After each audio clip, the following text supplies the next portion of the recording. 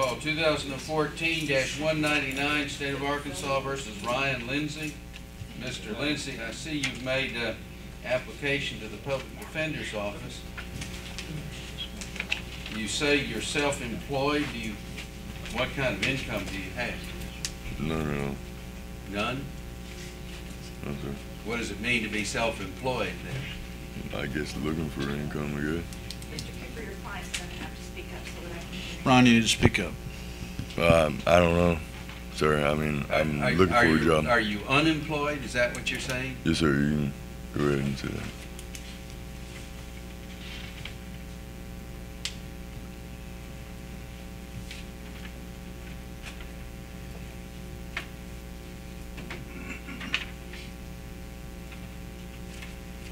The court will make the appointment of the Public Defender's Office in this case.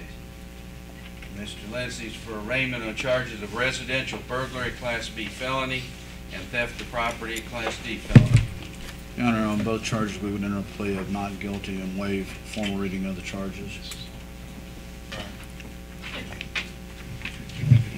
Your Honor, there are no other issues to be taken up today. There's a parole issue, so there's no bond issues to be taken up. Okay. The court is court will set the case for appearance in front of Judge Putman on August 21st. You may be excused. 2014-196, State of Arkansas versus Cody Egloff. Egloff for arraignment on charges of fleeing, a Class D felony, and violation of protective order, separate Class D felony. On the charges, how does he plead? Not guilty, Your Honor. Waive formal reading of the charges. The court is noting the plea of not guilty. Will set the matter by scheduling order.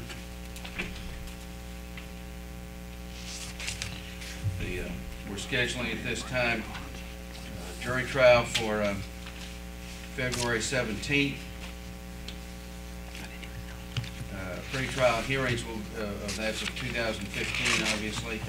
We'll set a pre-trial for December 11th, 2014, and a status reappearance for November 20th.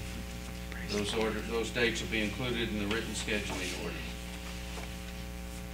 Any other matters to be taken up at this time? No, Your Honor. All right. Defendant may be excused. 2014-197, State of Arkansas versus Michael Pierce. Mr. Pierce is for arraignment on charges of residential burglary, Class B felony, and theft of property, Class A misdemeanor. Your Honor, we've entered a plea of not guilty to all charges on behalf of Mr. Pierce. Waive formal reading of the charges. That plea is noted. The court is setting this for reappearance in front of Judge Putman on August 21st. Any other matters to be taken up? Your Honor, there's no bond issues in this. I understand that he's already signed a waiver on a parole situation. Very well. You may be excused, sir. 2014-195, State of Arkansas versus Christy Newcomer. Ms. Newcomer is for arraignment on a charge of forgery in the second degree, a Class C felony. Your Honor, she is a today appointee, I believe, to our office. We're in a plea of not guilty. Waive formal reading of the charges. Court will note the plea. Set the matter for reappearance in front of Judge Putman on August 21st. Any other matters to come before the court? Your Honor, if I could visit Mr. Newsfield. She has a revocation pending, Your Honor, that will be served on her if it hasn't been already. It's already been served, yes.